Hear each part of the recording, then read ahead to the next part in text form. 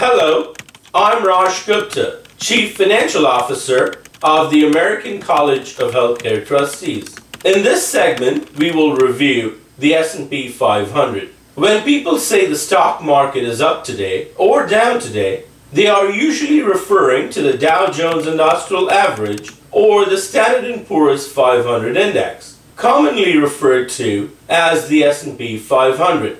The S&P 500 Index was launched on March 4th, 1957. However, historical values go back to January 1928. While the namesake is 500, there are typically more than 500 companies in the S&P 500 Index. As of May 31st, 2018, there were 505 companies in the index.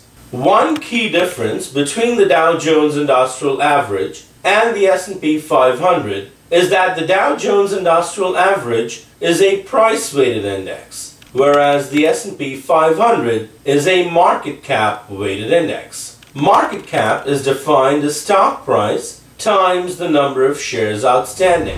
Hence, the largest 505 companies with regard to market cap are included in the S&P 500 index. This is why the S&P 500 index is often referred to as a large cap index. The combined weight of the top 10 companies in the S&P 500 index exceeds 20% of the index.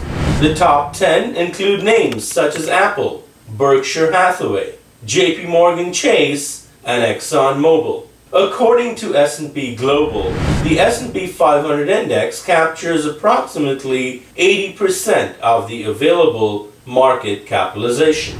If you wanted to delve deeper into the remaining 20%, you want to examine the S&P 400 index, which is a mid-cap index, and the S&P 600 index, which is a small-cap index. Together, the S&P 500 index, the S&P 400 index, and the S&P 600 index make up the S&P 1500 Super Composite Index. The S&P 1500 index captures approximately 90% of the U.S. market capitalization.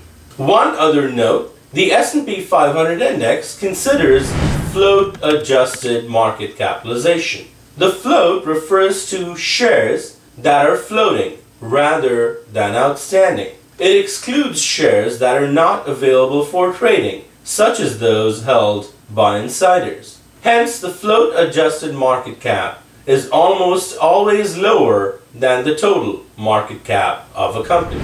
The value of the S&P 500 index is calculated by dividing the sum of the market capitalization of all constituent companies in the S&P 500 index by the divisor. The divisor is proprietary. On May 31st, 2018, the S&P 500 closed at 2705.27. The sum of the float-adjusted market caps of all the companies in the S&P 500 index was 24,156,345,300,000. That puts the divisor around 8.9 billion.